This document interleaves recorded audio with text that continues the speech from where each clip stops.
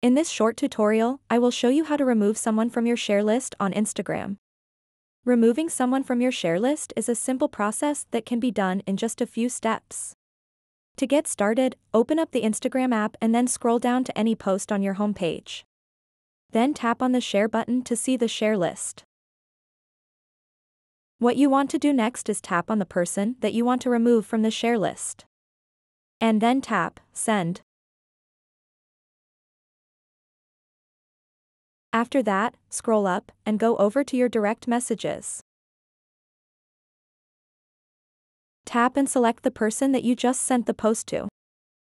Tap on their name at the top left. Then tap Options.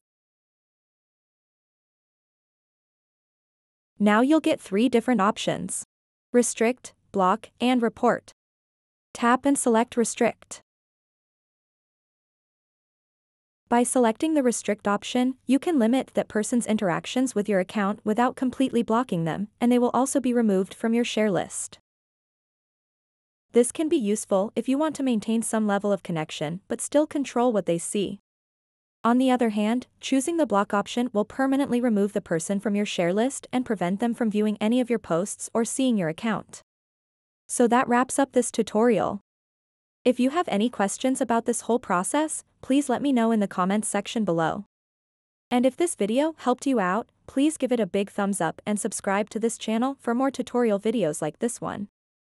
Thank you so much for watching and have a good day.